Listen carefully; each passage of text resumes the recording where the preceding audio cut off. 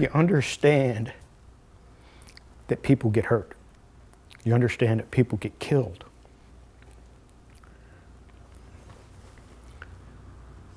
But what we do can take away all hope.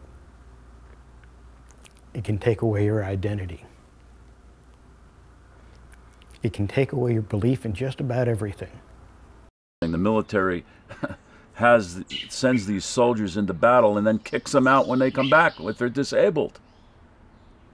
They should be the ones that take care of them, support them. I was screaming inside.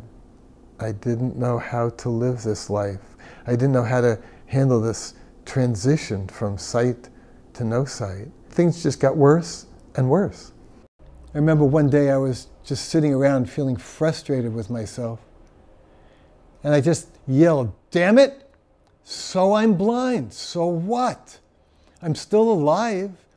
I have a life to live here. I have to figure out how to do this." On July 26, 1990, Congress passed the Americans with Disabilities Act. In the years since that law has passed, the standard of living for people with disabilities has improved greatly. In fact, currently over 13% of the federal workforce are people with disabilities.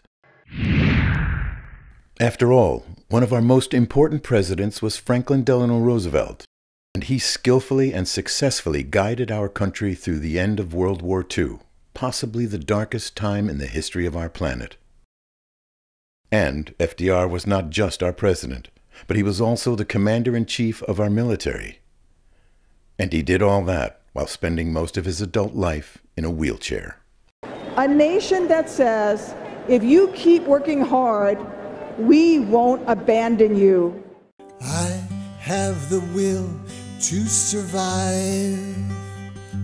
If I get what I need to stay alive, and I don't indulge in feeling so deprived, I gotta make a move to get myself satisfied.